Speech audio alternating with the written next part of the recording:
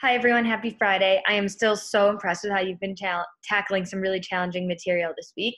So I was actually just on a run, and on the sidewalk and sidewalk chalk, someone had written really big on the ground, April is organ donation month. And I found it really, shocking to myself that I didn't know that, considering that I just taught you all about organ transplants yesterday. And so that's a fun fact that this month is organ donation month. And so that lesson was even more fitting than I had realized. And again, I was just on a run, so excuse how I look. We are going to move on. We are going to talk about HIV and AIDS. And so this is a topic that we were going to be talking about during sex ed for sure, which I'm hoping when we get back to school we'll be able to have. But it does relate to the immune system, because HIV is a virus that attacks your immune system. And so we know that many people can die from HIV, but what's really happening is that it's not like HIV that's ultimately killing someone. It's HIV, and then AIDS has lowered their immune system so much that something like a flu or a common cold can kill someone. Before we get into the lesson, I also want to point out that when I learned about HIV for the first time, I was in 5th grade, and my teacher, Miss Clancy, taught us about HIV. And at the time she said, if you get HIV, you're going to die. And it wasn't like some weird, like silly thing. She was like, it was true. It was true at the time that people who got HIV were going to die, some sooner than others. Now, obviously, like we're all going to die, but the point was that HIV was considered a death sentence. That is not the case anymore. There has been massive progress made in HIV treatments where people can live very long, healthy lives that if they catch their HIV early enough, because they're testing, which people should always be getting tested for these things. They can manage their HIV and live long lives without spreading it to anybody else. And so that's just a really important thing to know, that we've come really far in this world with HIV. There is not a cure. We can't, like, once someone has HIV, we don't have a way to get rid of it, but they can manage it so that they can live a long life. If you have any questions about it, of course, reach out to me, but hopefully you learn a lot during this lesson. So I'm going to start sharing my screen with you all. And we're going to start with the PDN. And so you should be looking at a PDN here, which is a little bit of some review about allergies and organ transplants. So hit pause, complete your PDN, and click play when you're ready to go. Okay, if you're listening to me, you've done your PDN. So for number 1, if you receive an organ transplant, you produce antibodies in response to the new organ. This is an example of rejection. This is C. This is what we don't want to happen, which is why it's really important to find a good match. Number 2, one of the things that white blood cells do is de-engulfing bacteria. You had to remember that bacteria is a pathogen, and not only do white blood cells make antibodies, but they also engulf or eat the pathogens. Number 3, this question was worded a little trickier than it needed to be. The main difference is that the immune response to allergens is unnecessary. So your immune system responds the same way to allergens as it does to a pathogen, but the difference is with allergens, your immune system is reacting to something harmless, whereas with a pathogen, it's reacting appropriately to something harmful. The last one, there are a lot of different predictions that you could have had here. I'm excited to see what you wrote, but you should have, knowing what you said about what we've talked about with white blood cells, you should have said something about you might get sick more easily. And this is going to connect right into what we're going to learn about HIV. So please scroll to the next page. You are going to watch a brain pop video about HIV. Just so you know, in this lesson, there's going to be a lot of more scientific terms rather than just white blood cell. You're going to learn about T cells and all sorts of other cells. I want you to know that you are not going to be expected to know all the different types of blood cells. We're going to mainly just be saying white blood cells. For now, please go ahead and pause me so you can watch the video and answer the questions, and then hit play when you're ready to go over the questions. Go ahead. All right, if you've hit play, it means you've watched the video and you've answered the questions.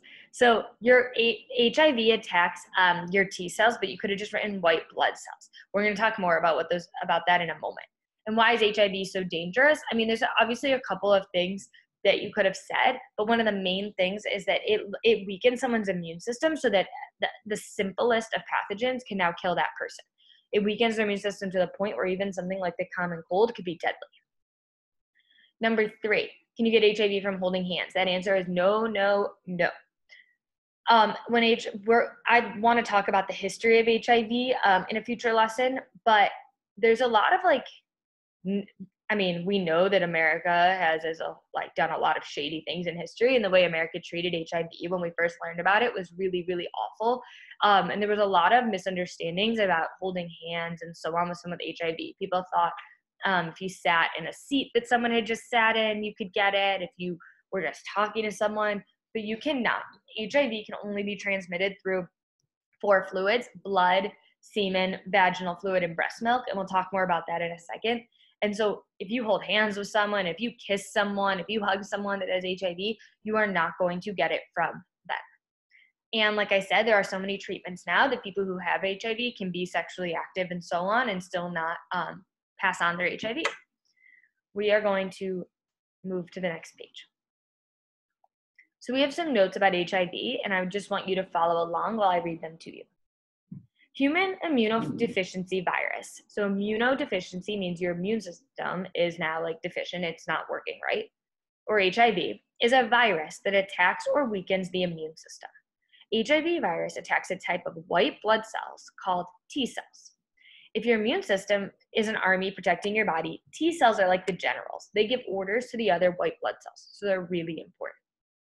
HIV is transmitted, which means passed from person to person, by 4 fluids: blood, semen, vaginal fluid, breast milk. HIV is not passed through saliva, so from kissing or sharing drinks, through the air, like if someone coughs on you who has it, or normal human contact, such as hugging or shaking hands. HIV hijacks your T cells in 4 steps. So the first is the HIV virus enters a white blood cell, which is your T cells. The second is once it's entered, the HIV disables the white blood cell so it can't do its job anymore. 3, the HIV virus then uses the white blood cell's DNA to clone itself.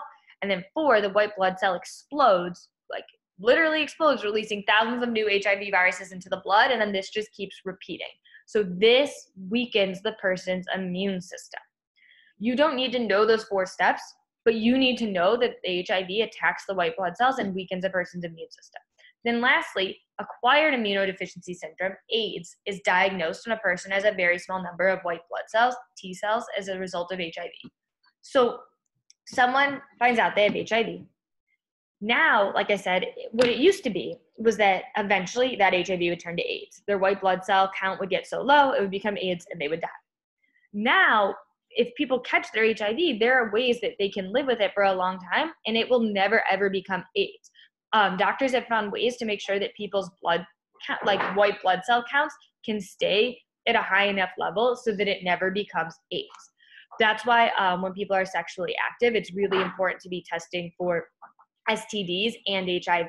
Because if you don't know you have HIV, then you can't be treating it and you could be spreading it to other people. So people need to know they have it, which is why, again, for people that are sexually active, it is incredibly important to be testing for sexually transmitted diseases, including HIV, which again, we'll talk about a lot more when we do sex ed. Moving on. Check for understanding. Based on the notes, why is HIV/AIDS so deadly? So again, I've said that now people can live with it, but imagine someone didn't know they had it and they were spreading it to other people. Why is this so serious? Please go ahead and answer the question by pausing me and hit play when you're ready to move on. Okay, if you've hit play, it means you have answered the question. You should have said something about the fact that it makes it so that a person's immune system can no longer protect them and they can die from any other diseases that enter. Okay, we are going to move to the next page. We have some notes here about HIV treatment.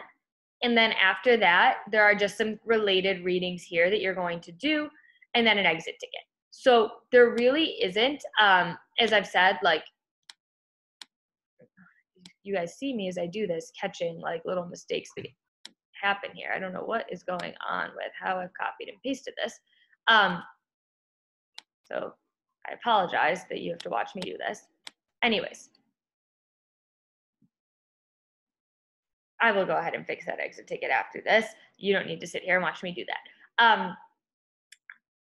On another note, the point of this was that you are going to be finishing this lesson on your own and then completing your exit ticket, which I will have fixed by the time you get to it. I'm going to actually stop sharing my screen now.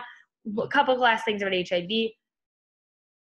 This is why one of those reasons sexually transmitted diseases is a reason that it's really important when people are sexually active to use condoms and other forms of protection to prevent against STDs. It's important for people who are sexually active to be getting tested by a doctor and to always be super honest with your doctor so that they can do the appropriate tests. Because again, people can live with HIV now, but it is very expensive and it is still a challenge for your whole life. So it's important to prevent those things by being safe. If you have any questions, please feel free to give me a call or a text or join office hours. Otherwise, good luck with the rest of your packet. Make sure to do your exit ticket. Stay safe, wash your hands, and have a wonderful weekend.